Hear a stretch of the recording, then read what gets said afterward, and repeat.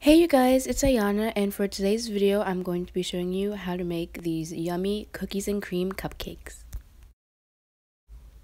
So the first thing you are going to need is a chocolate cake mix, or if you want to make it for yourself, then make the chocolate mix. I just added chocolate chips in mine, so if you want to do the same you can. Then I added in 3 eggs, and after I added in the 3 eggs I just mixed them up.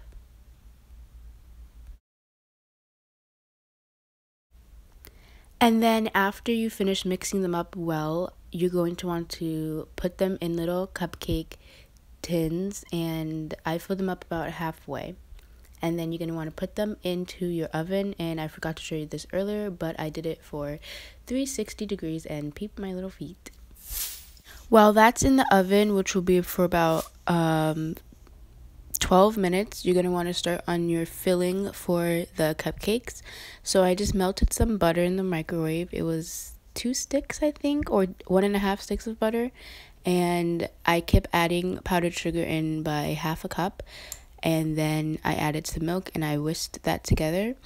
Then I warmed up some marshmallows in the microwave too. And this is the hardest part because the marshmallows are so sticky when they're melted. It's so hard to do, but you're going to want to try and get the marshmallows into the filling mixture and then whisk that up again. This is a very sticky process, so if you don't want to do this part, you can leave it out, but it will taste just as fine. Then after you take your cupcakes out, you're going to want to make sure they're all the way done by just tapping them, and if they were bounced back up, they're good.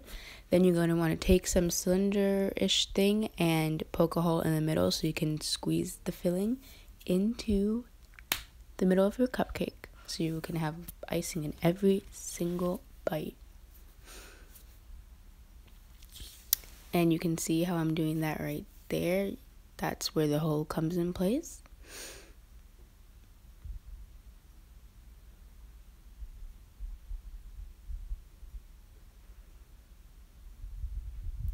Then you want to remake the icing that I already showed you how to make, except don't add the marshmallows this time.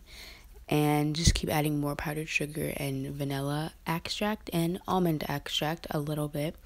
That's how you make the vanilla icing that you put on top. So after that's on, you're going to want to take some Oreos and crush them up and then put them on top of your cupcake. And that's how you make the Oreos and cookie cream cupcake. I hope you guys make them and enjoy them as much as I did. Thanks for watching. Bye.